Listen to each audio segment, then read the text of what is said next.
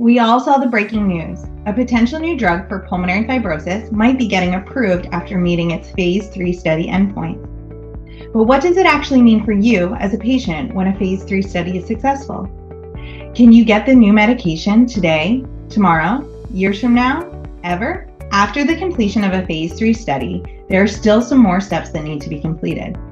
Let's take a few minutes and talk about the process of developing a new treatment from the lab all the way to your medicine cabinet. Researchers spend many years in the lab trying to identify potential new treatment options. Once a possible treatment is discovered, it needs to move out of the lab and be studied in humans through clinical trials. Clinical trials have multiple phases. Initial studies, known as Phase I studies, are looking to identify the safest dose of the medication. Once those studies are completed, researchers continue the process by moving on to Phase II. In Phase II, researchers are looking for side effects and safety, and they do this in a larger group than they studied in Phase I.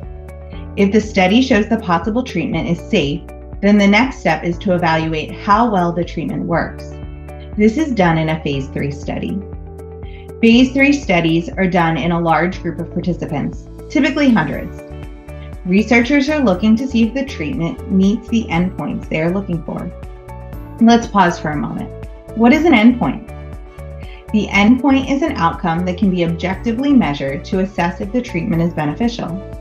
Examples of an endpoint may be survival, change in lung function, change in the distance a participant can walk, or change in quality of life measurements. When the Phase III study is completed, researchers look at all the data they collected and determine if the treatment met the endpoint they were looking for. If they did meet the endpoint, then the study is considered to be positive. So the study said the medication works. Can you then get the medication from your care team? Not quite yet. There are still some more steps that have to occur. When a Phase III study is positive, the company can then make a request to the FDA to review the medication. This is done through a new drug application, or NDA. The NDA compiles all the safety and efficacy data that has been collected through studying the medication. The FDA reviews the NDA, looking to assess several things. If the drug is safe and effective in its proposed use, whether the benefits outweigh any risks, if the package insert, referred to as drug labeling, is appropriate and what should be included in that labeling, and if the manufacturing processes are adequate. Through the approval process, it will be indicated for who the medication is appropriate, who should not take the medication. This is also known as contraindications, any safety warnings, and dosing instructions. After the FDA completes its review, they make a decision about whether or not the medication can be marketed and sold to patients. The FDA may approve the medication.